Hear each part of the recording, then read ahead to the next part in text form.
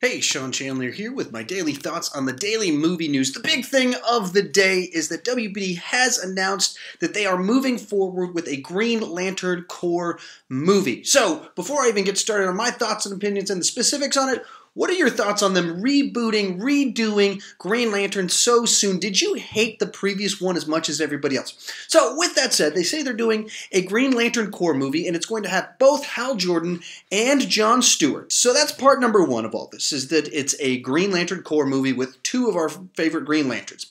Second part is they say it's going to be like Lethal Weapon in space. So buddy cop movie with a humorous side to it, but a serious drama action side to it as well. So that's number two in all of this. The third thing is they said that the writers are David Goyer and Justin Rhodes. So, of course, David Goyer is pretty famous in the screenwriting world, especially when it comes to comic book movie adaptations. Justin Rhodes is someone I've never heard of before. I just looked up his IMDb page and he hasn't done anything. So let's walk through each one of these three things. The first thing is that they're doing a Green Lantern Corps movie with two Green Lanterns. I think it's a great idea.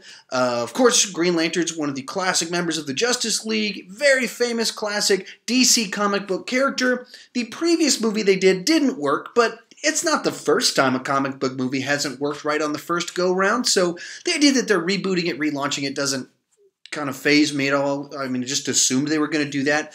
If anything, it's taken them longer to announce this than I was anticipating it would, but I just think like it's a pretty obvious move that they're going to do Green Lantern, and I think doing two of these guys, I think that's a good direction to go, to give it a different spin, and right out of the gate, you give it a different vibe by giving it that, as we get into part number two, that Lethal Weapon buddy cop vibe. Have we gotten that comic book movie right out of the gate for a franchise before? I don't think so. Not one that's coming immediately to mind. If I'm missing one, tell me in the comment section one where they had two guys straight out of the gate as launching the franchise. So I think that's a great move, and I think it gives it... Green Lantern isn't Batman. Green Lantern isn't Superman, Spider-Man, one of these kind of A-list, easy to bring to the screen with a built-in gigantic fan base. And that's not a deal breaker at all. Currently, in the modern era where Guardians of the Galaxy launches huge, Iron Man wasn't an A-lister until that movie came out and was so good.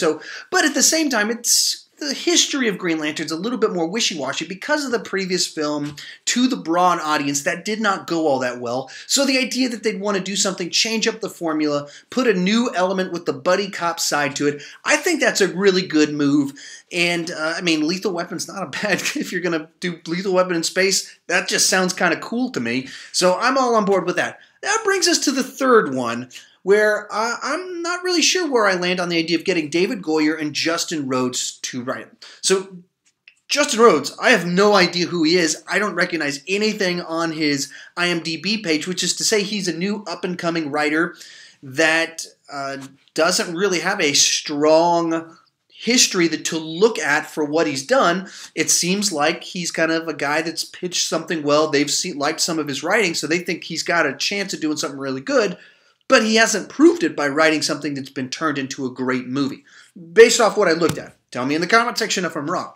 Now that leads us to David Goyer, who is kind of a legend when it comes to writing screenplays for comic book movies, but he's also hit or miss when it comes to doing that. So he did Blade 1.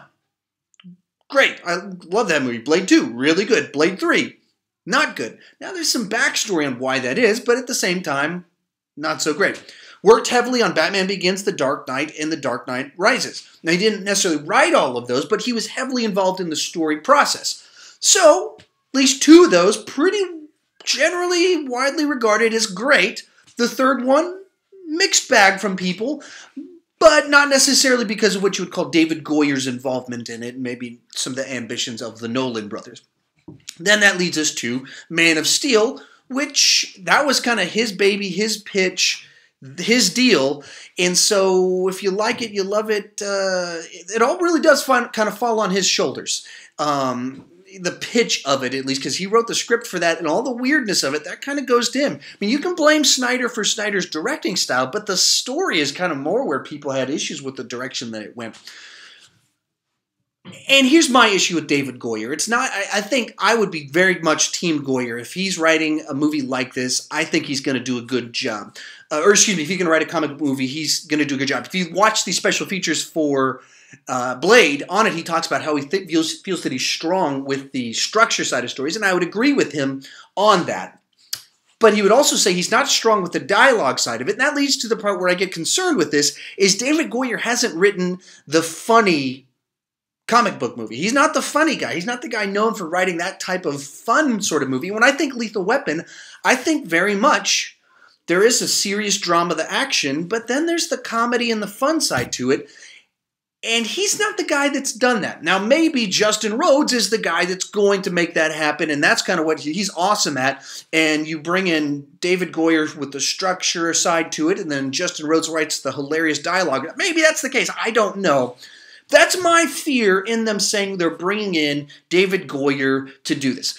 Second fear with David Goyer is that he's become the guy that they just go to. WB went to him for Batman, and then when he proposed something for Superman, they made it happen. And now, Green Lantern, they're like, oh, you've got an idea, let's run with it. And it feels like they're just going to their go-to guy rather than having a great idea. That's kind of what it feels like when suddenly David Goyer's name's in the mix again. David Goyer's name always would have been on their WB's list when it came to people to potentially write or do something with this. So I'm sure eventually there'll be some story about how he was writing another one of his TV shows or other projects, and in the middle of it, he took a week off and just came up with an idea and called up some producer buddy of his. I'm sure eventually there'll be some story like that of where it came from, but those are my reservations. Those are some of my thoughts on it. In general, I think it's stuff to be excited about. I think it's good news. He's a guy that brings a clear story, he has enough clout to get his singular idea put on paper. And even kind of with Batman v Superman, he was the original writer, and it seems like trouble started as soon as it was no longer him writing the script to it, that it was then Chris Terrio was writing it, and then we want to work in Justice League, as soon as there were more cooks in the kitchen where trouble came in. So that's my take on it. How about you? Tell me, what are your thoughts on Green Lantern Corp movie and David Goyer making a Green Lantern movie that's a Lethal Weapon in space? What are your thoughts? Tell me in the comment section. I'd love to hear what you have to say. I don't want to just talk about Green Lantern. I want to talk about him with you. If you're new to my channel and you've never clicked that subscribe button, please consider clicking that subscribe button. Normally, I don't shoot right here in this classroom, and I normally have a mic so I sound better, but as it is, if you're new to my channel, thank you for sticking through this whole video with lower production values than I normally have. And as always, thank you so much for watching.